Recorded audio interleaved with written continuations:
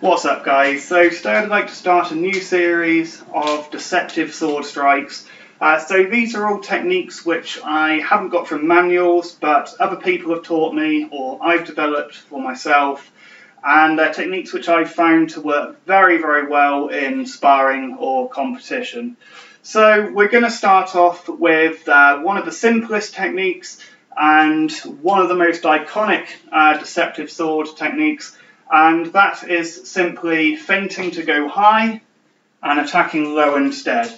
Now obviously it isn't quite as simple as that, so I'd like to tell you a few ways of maximising the chance of it landing and minimising the chance of the other person striking you in return.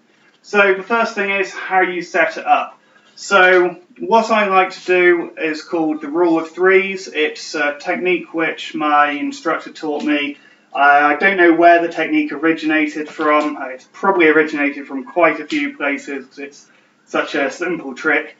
But what you do is if you feint twice in the same place, you'll get your opponent thinking that's where your next attack is, and especially if you start your third attack in a very similar way. So if I do this twice, my opponent is going to be thinking, oh, that's coming to my outside high or my inside high, depending on whether they're left or right-handed.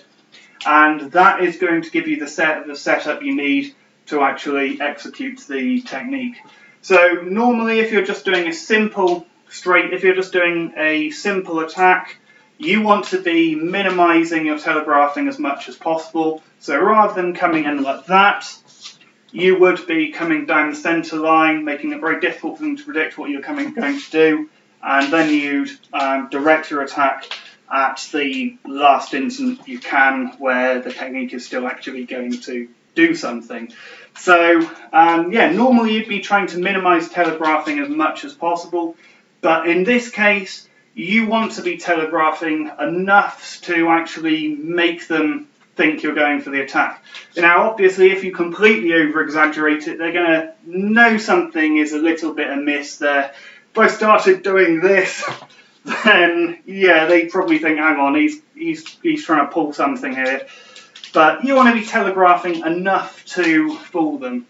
So I'm going to be coming in and then doing something like that. Now there's a few other things you want to be taking into account. So first off, don't be looking where you're going to attack. So you want to carry on looking up as you're delivering that low attack, because it makes it much harder to predict. If you start looking down, which a lot of beginners do, so they'll do that and then they'll do that, it's going to make it a lot easier for your opponent to realise what you're actually trying to do. So stay looking at the target the whole way.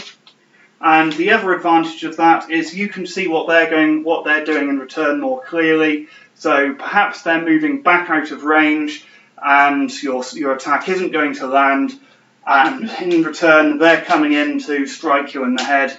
And in that case, then at least you've got some opportunity to be able to get back into a guard and get back out of range, just disengage and continue on from there. Or maybe you want to press in, whatever you want to be doing from there. You've got more of a chance of surviving the encounter if you're actually looking at what they're doing.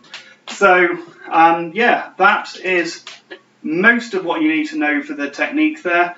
So you'll be use a rule of threes, go low. Now when you're attacking low, you actually lose a bit of range. So if I'm attacking here, you can see where that range is. The lower I bring it, the more range I lose. So when you actually go for that attack, you want to be coming in a little bit deeper than you normally would to try to make sure that the attack actually lands. Now, assuming you've actually managed to land the attack, from there what you do, or if you've missed, after the attack's gone past, you want to be bringing it back into guard and get back out of range as quickly as possible. So one other final note to minimise the chance of you actually being hit in return. I really wouldn't be recommending doing this if the opponent's in medium guard, because instead of trying to block and riposte, instead what they might decide to do is just thrust and get back out of range, And if they do that, provided their timing isn't completely shit, they're going to be able to stab you and get back out of range before your attack hits, regardless of whether you're going low, whether you're going high, or whether you're going low. So yeah, that's about it. Very, very simple attack, but there are a few things you need to take into account. So quick recap. Use the rule of threes to help deceive them. Carry on looking at your target and your opponent. Make sure you really sell them on your going high before you go low, and then back into guard and out of range. So thanks for watching, and I'll see you in part 2. Bye.